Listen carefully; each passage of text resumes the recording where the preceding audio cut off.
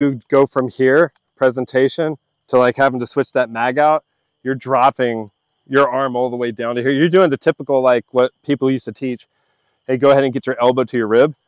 All right, like I would prefer to see you have your sight picture and your presentation up here and then just drop right here in front of you. That mag's coming out, and then you can insert, make sure it gets inserted, and then get back onto your target from there. It's a lot less space that you have to cover to get back up on your gun.